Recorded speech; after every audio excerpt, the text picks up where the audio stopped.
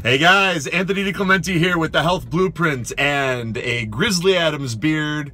I've got my stocking cap because today is the first really cold day that we've had here in Chicago. And I don't know if you can see, getting a close-up of my organic apple here. I just made a run to Trader Joe's.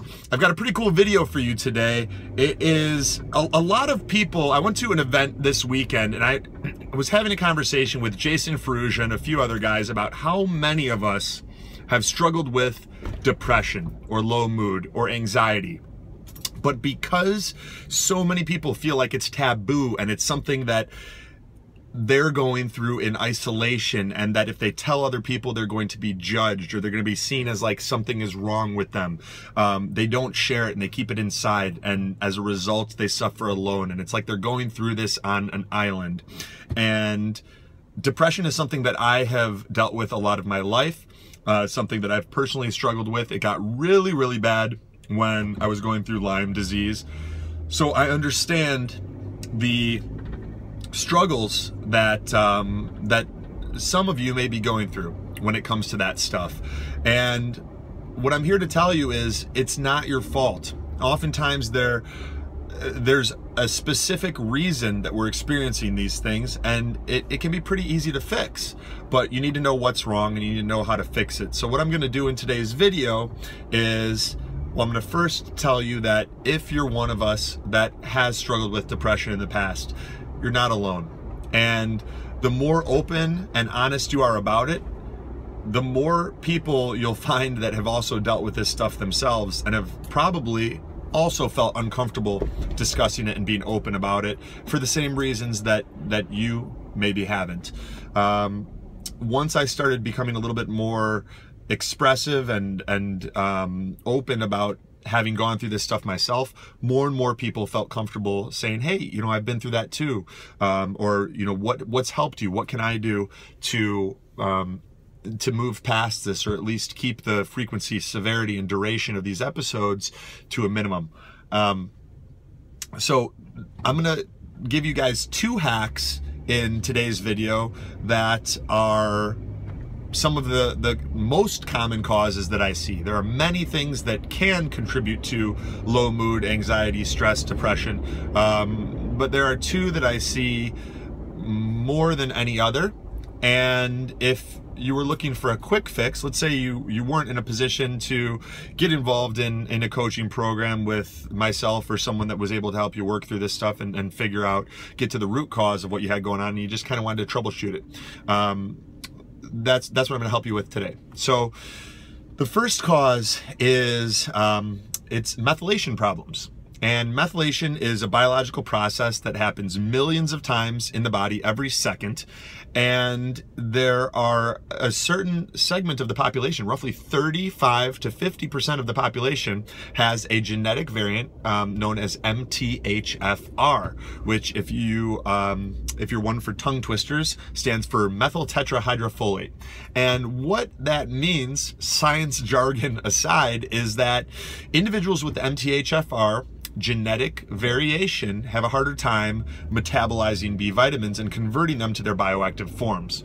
Furthermore, the synthetic forms of certain B vitamins, like folic acid, are actually toxic to these individuals. So you have like a 2-pronged issue here, where not only are these people often deficient in some of the critical B vitamins that they need to properly methylate. Methylation plays a role in our ability to detoxify, our ability to produce feel-good neurotransmitters like serotonin, dopamine, all of those chemicals that are associated with the reward center in our brain. And so if you're not methylating properly, you can have lower levels of these feel-good neurotransmitters. You can have, you can deal with toxic overload. You can have low energy because your body is not as effective at producing ATP. So you're dealing with suboptimal mitochondrial function. And if you're not familiar with mitochondria, they're these little organelles, these little organisms inside of our cells that produce energy. And they require some of these raw materials like B vitamins, like B2, B6, B12, folate. So one of the easiest things to do is to figure out if you happen to have that genetic variation, if you happen to be a poor methylator. Now, the scientific way of doing this that costs a little bit more money is you just get a functional methylation profile test done. And there's a number of different laboratories that do this, but I believe one of them is like the Health Diagnostics and Research Laboratory. You just get their functional methylation profile, and it will tell you if you're MTHFR and if you have this chemical predisposition. And then if you do, you know how to approach it with the right nutrients and dietary changes. What I do with most of my clients that is simpler and just as effective is we just supplement with the right types of B vitamins and nutraceuticals to facilitate methylation, and then see if you feel better. And if you feel more energy, and if you feel more mental clarity, if you feel higher, elevated mood, then you're probably MTHFR. Or even if you're not, who cares? Because you feel better, right? So keep doing it. That's what we all want, is just to feel good and to function at our optimal levels. So the best supplements in order to do that test, I recommend Thorne Methyl Guard Plus, and you would take 3 of those a day with food. You can get that on Amazon. It's pretty easy. I would also get Doctor's Best SAM-E. It's like capital S-A-M and then a lowercase e. 400 milligrams. I would take 2 of those in the morning on an empty stomach. And I would get, the best is an intramuscular B12 injection. Either in methylcobalamin or hydroxycobalamin form. Some people respond better to one form than the other. What you don't want the cyanocobalamin form, which is synthetic and not as effective, and that's unfortunately the most common form for B12 injections. But for people that aren't really into injecting themselves with vitamins, an easier, more mainstream approach is just a sublingual. So you can get like a Jarrow methyl B12, 1,000 milligrams. You can do one of those lozenges under your tongue daily. What I recommend doing is try that for a month, see how you feel. Then when that bottle runs out, get yourself a bottle of Perque, P-E-R-Q-U-E, B12 hydroxycobalamin sublinguals, which are 2,000 milligrams. Do that for a bottle and see which one you noticed yourself responding better to, and continue to use that one. So if you try those 3 nutrients that help to facilitate methylation and you notice an improvement, then keep doing it. It may very well be indicative of the fact that you are MTHFR. The other cause that can result in low mood, depression, anxiety, heightened stress, and as I mentioned, there are a whole bunch of these, and I really dig into them in more detail when I'm working one-on-one with my high-end clients, but I want to give you guys some value in this video and newsletter so that you can kind of guinea pig these things on your own and see if I can't get you some results in advance. Then if you want to do some other cool stuff with me, awesome. If not, awesome. It's all good. So the other cause is consuming toxins that in our food that we probably don't realize play a huge role in our mood and our ability to produce the, they cause inflammation in the body, they can interfere with our hormones, and they can block the receptor sites for a lot of these neurotransmitters and feel-good chemicals.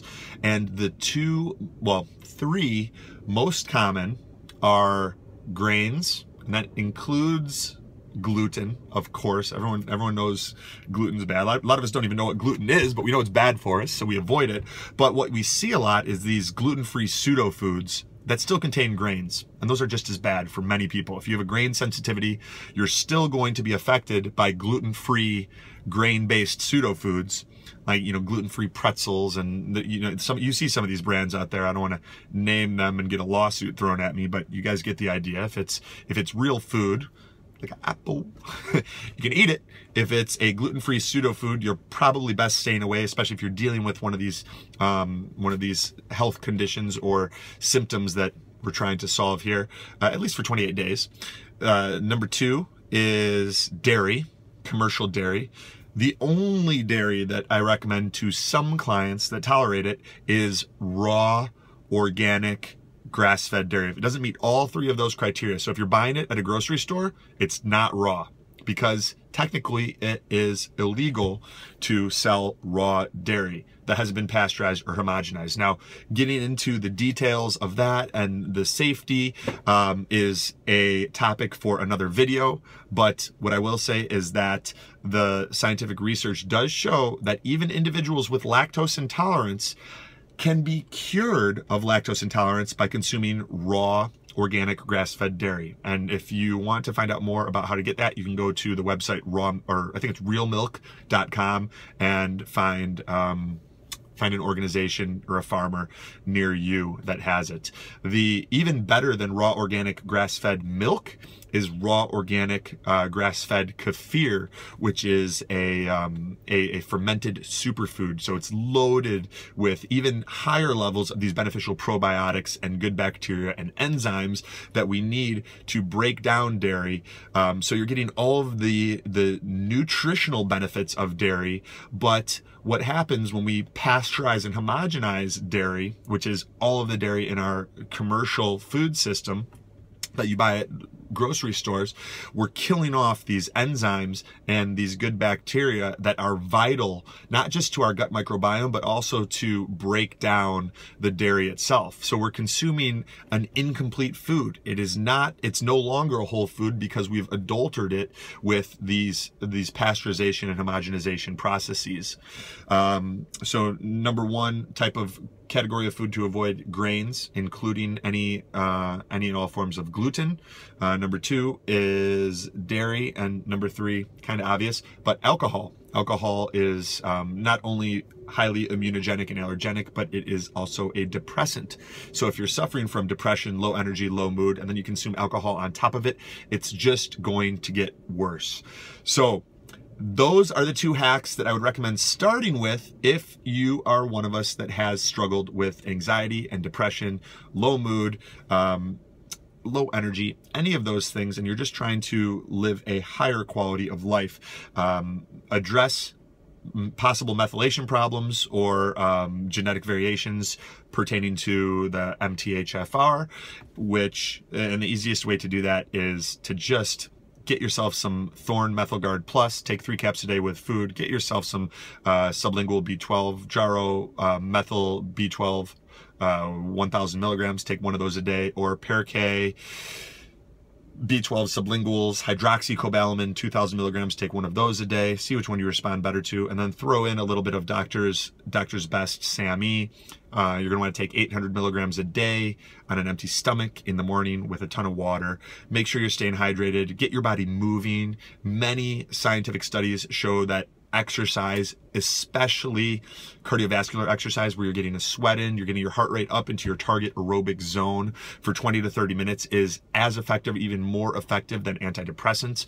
And so many people don't do that. We've had cardio demonized in a lot of the health literature, mostly because that's what people want to hear. They want to hear, hey, oh, I don't have to do cardio and I can eat all the bacon I want and I'm going to be more healthy. No, it's not true. Stop listening to that crap. They're trying to get you to buy something.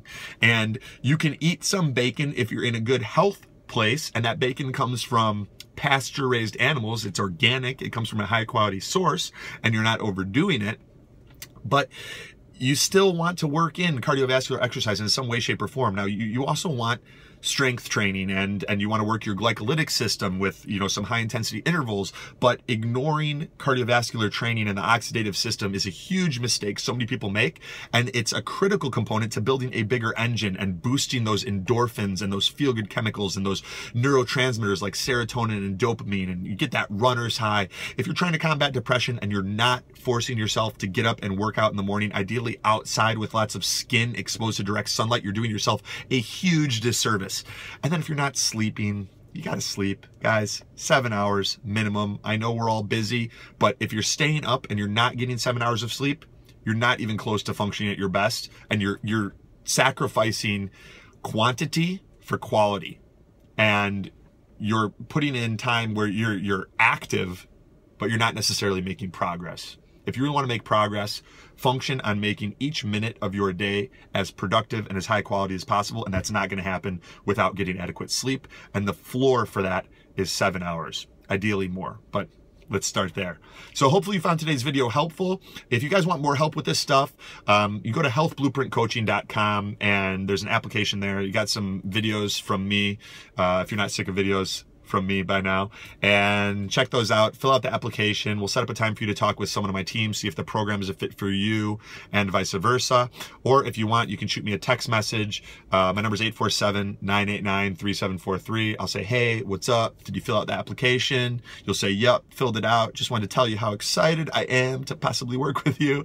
And then we'll go from there. So hopefully you guys had fun. I really appreciate your time and attention. Very cool of you.